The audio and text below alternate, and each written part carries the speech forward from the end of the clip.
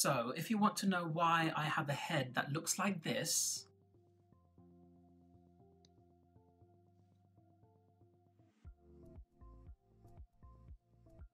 continue watching and I'm going to tell you everything that you need to know. Let's get into it. So I'm here to talk about something that not many of you might know about, which is the rare and quite unusual skin condition called CVG, which is short for Cutis Verticis Gyrata.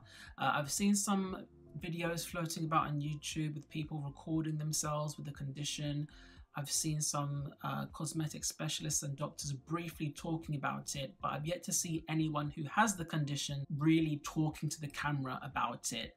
And since I have the condition, I thought who better to talk about it. So I'm going to drop some facts, talk about the medical history, possible reasons as to why you might develop it. Also, I'm going to talk about my own personal experiences with it, and also touch on some of the mental and emotional struggles people might go through having this condition. And that was one of the main reasons why I wanted to do this video, because I felt like it needed much visibility. And if you are someone who has this condition, hopefully once you've watched this video, you can feel a lot more informed and hopefully not as troubled by it.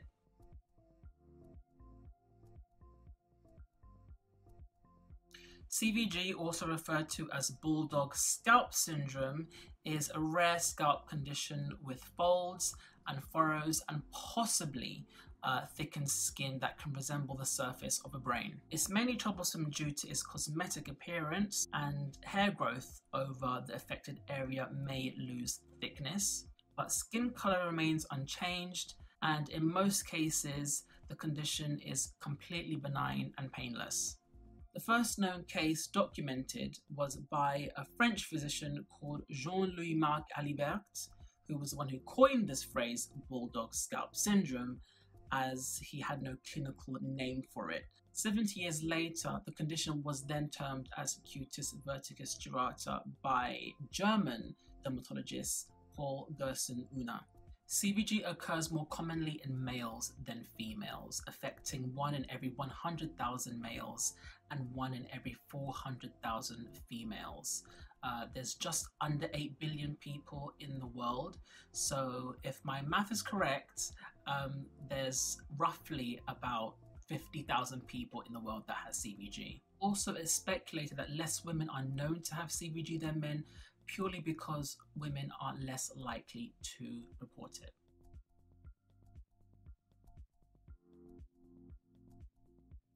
CVG is classified into two main forms to determine the presence or lack of underlying causes. There is primary and secondary CVG, with primary having two subclassifications of essential and non-essential. Primary essential CVG is when the cause of the condition is unknown and has no other associated abnormalities. Most primary cases develop after puberty and typically occurs before the age of 30. Primary non-essential CVG can be associated with neurological disorders, which can include things like cerebral palsy, epilepsy, and schizophrenia. Additional symptoms can include deafness and ophthalmologic abnormalities, and that can relate to different conditions of the eyes, like inflammation of the eyes, cataracts, and blindness. Secondary CVG can be linked to abnormal conditions with your skin and body, which can include things like moles, birthmarks, eczema, and psoriasis. Also, the condition acromegaly can be linked to secondary CVG.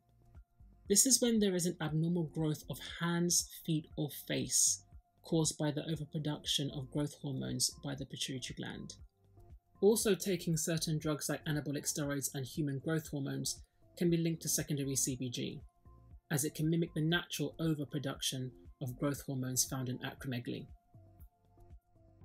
So this is an MRI scan of someone who has CVG, and these cross-section images can really give you a good idea as to how the formation of the scalp can be in certain cases.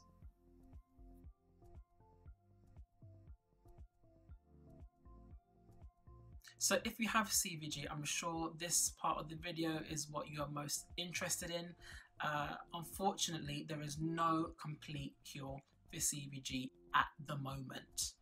A lot of things have changed when I first started doing my research years ago. I was getting a lot of information saying that there was no medication that could reduce the size or quantity of the folds, but there has been some kind of new medication that could be injected potentially, but I will talk about that in a minute. From what I've researched, the main options would be to have surgery. One of the first procedures that I came across was to remove sections of the affected area, pulling the scalp together and stitching together the opening. Another option is the skin expansion method, and that's when the scalp is implanted with an expander and saline is injected into the expander over a 2 to 3 month period.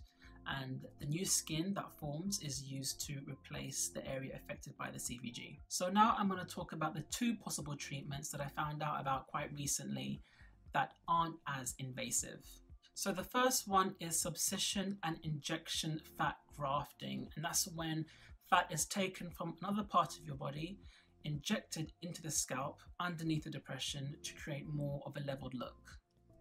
Another option is the more newer procedure that I mentioned earlier, which is to get injection treatments with a substance called hyaluronidase, and apparently that's meant to reduce the elasticity of the skin, so it reduces the folds. This is a fairly new treatment, as I said. I could only find one study done back in 2019, which isn't too long ago. From the pictures, you can see some kind of improvement after the 18-week treatment period, but I wasn't able to find anything that could show the longevity of the results after the treatment. From reading the medical journal, it does say there is no definite conclusion to be drawn, but potentially this could be a solution. So whilst making this video, I came across a more recent case study exploring the use of hyaluronidase injection treatments, which was published this year of 2021 by the Canadian Society of Plastic Surgeons. And if you pause the video, you can read the abstract to find out more about the process. If you look at the images, you can definitely see a difference. However, this person had very mild CVG to begin with, and the after picture pretty much looks absolutely normal. So potentially this shows that the earlier you get the treatment, the better the results, in comparison to the previous images where the CVG was more advanced prior to the treatment.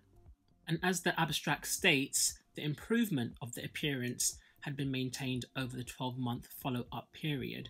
So this is very much looking like a great alternative to more invasive treatments, especially if you catch it early.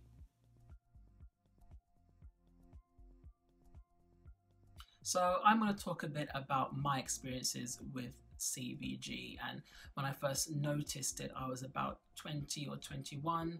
I was attending uni, doing animated film, and unfortunately during that time I got mugged by 2 guys during the day, and they just took everything off me. I had all my coursework, pens, pencils, all my materials, sketchbooks, camera, laptop, everything was just gone, and I never saw that stuff ever again. So I was a bit depressed, I guess, for a bit. I didn't leave my house for a couple of weeks.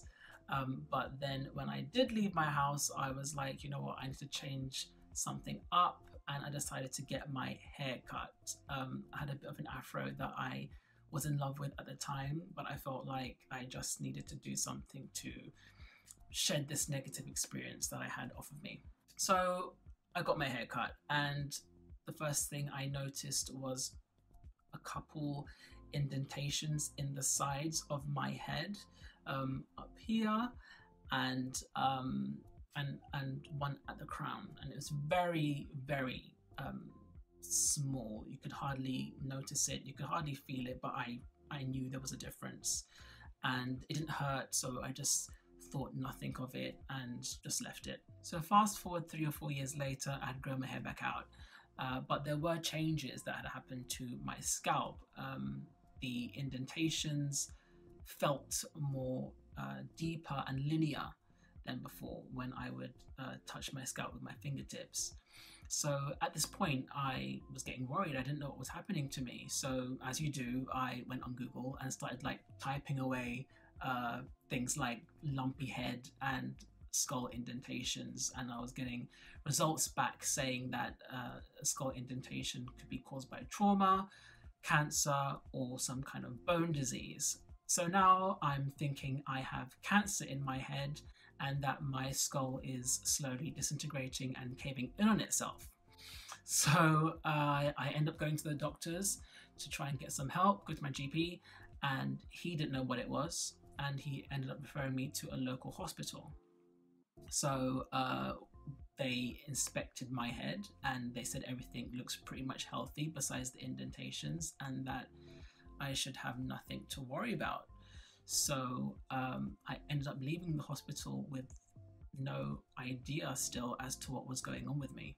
In retrospect, I should have asked to have been referred to a dermatologist, but I didn't know that this was a skin thing and not a cranial bone thing. And also the doctor's lack of interest or concern kind of made me feel like I didn't want to bother them, which shouldn't have been the case, but there you go.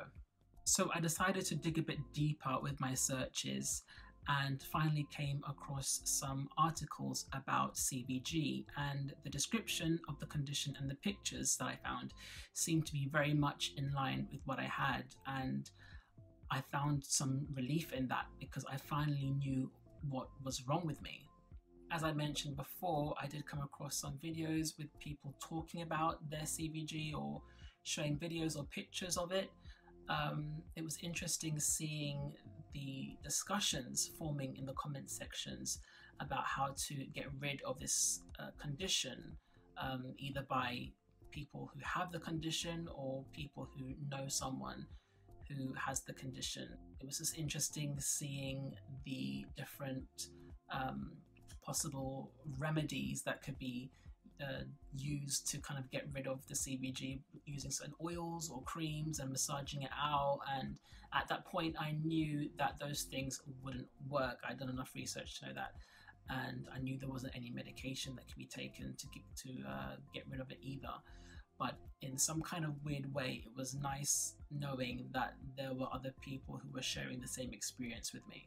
It was only a few years ago when I actually discovered the work of Jean-Louis Marc Alibert and Paul Gerson Una, and that was very comforting as well, because this wasn't some new random thing. It had a documented history from almost 200 years ago.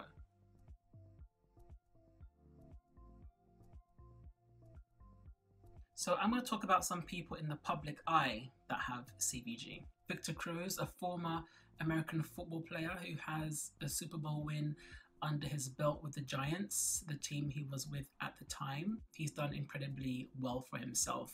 If you look at the images, you can see clearly he has some form of CVG, and it's quite mild. I'd say it's milder than mine, I think. In this image, it looks more prominent, and this happens to me as well. When you tilt your head back, your head rolls gather and squishify. They get all squishy and it ends up looking more like a brain, looks more brainified, and that's what's happening here. From the research that I've done, no one has seemed to have written about his condition at all. No one seems to be bothered by it, which is kind of good in a way, because that's the whole point. It's not meant to be a big deal. Taha Issou, he is a Moroccan social media influencer with over 1.5 million followers on Instagram. He travels the world and does different cool stuff. A lot of his content focuses on weight loss and his journey with that.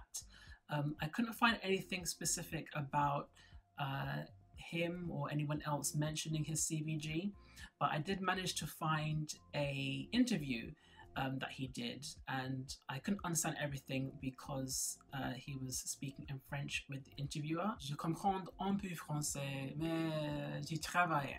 Anyway, the interviewer jokingly points out his head several times and touches it. I wouldn't suggest you ever doing that to someone with CVG, but then again, I don't know how well they know each other. Either way, his CVG is clearly noticeable and he's still getting on with his life, and it's become something that he's actually quite well known for. Evie Oddly, drag queen and winner of RuPaul's Drag Race Season 11. I watched this show, so I knew a bit about this person beforehand. And on the show, Evie talks about having a condition called Ehlers-Danlos syndrome type 3. There are many symptoms to this condition, but Evie mainly talks about having chronic pain, hyperflexibility, dislocations, and stretchy skin. Now, funnily enough, I share the same thing with having the stretchy skin. There's a moment when she stretches the skin on her face, which I can pretty much do. I've always been able to do this. I've always thought this was normal. Apparently not. But it doesn't hurt, and it just goes back to being normal, like nothing happened. And also, they squish their head together, showing their kind of CVG folds, which I did earlier. So after I saw that, I was thinking maybe I had EDS, and that maybe CVG was one of the symptoms. But from the research that I've done, there doesn't seem to be a connection between the two. But I feel like it could be possible. Hopefully you can draw some inspiration from this. I think it's really important to see people who have the condition winning at what they do in life, and hopefully that can encourage you no matter what walk of life you're on. As far as I'm aware, all three of these people can grow their hair to conceal their CVG, but a lot of the time they choose not to. And that also inspired me to take the dive and cut my hair low more regularly so I could get used to the feeling of my head being exposed. And a lot of the time I'm not feeling it and I just really want to wear a hat, most of the time, to be honest. But I do feel like I have been making a lot of progress, feeling better about the way I look.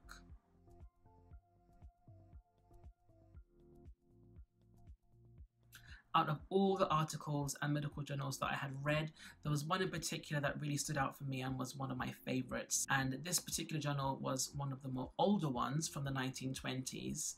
And this particular case was recorded here in the UK, and the patient was examined at the East Suffolk and Ipswich Hospital. And within this brief article, with the doctor expressing his findings, the thing that stuck with me the most was what he had written towards the end, where he says, "Incidentally, this patient is a quite intelligent youth, being an apprentice engineer."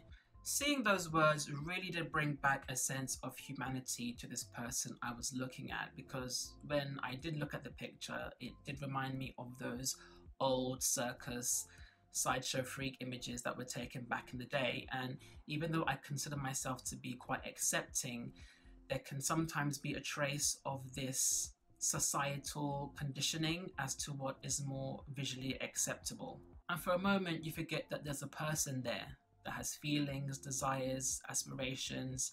And despite me now having my own physical abnormality, seeing those words really gave me a moment to identify my own initial prejudices and to really check myself when judging someone by their appearance, which is something that I am always reminding myself to be mindful of. I thought I should add these images here as well, as these are some of the most recent documentations of CVG that I came across this year of 2021, which I found on a Spanish dermatology blog back in January. So this case was documented in Malaga, Spain. The patient is in his early 30s, he's a kindergarten teacher, and no one else in his family has CVG. So it was just really interesting for me to read about someone else and their experience with the condition. Throughout doing my research, I came across people who had accepted their CVG and just saw it as something that was a part of who they were. But a lot of people hated the condition and really felt like it was damaging their confidence and self-esteem.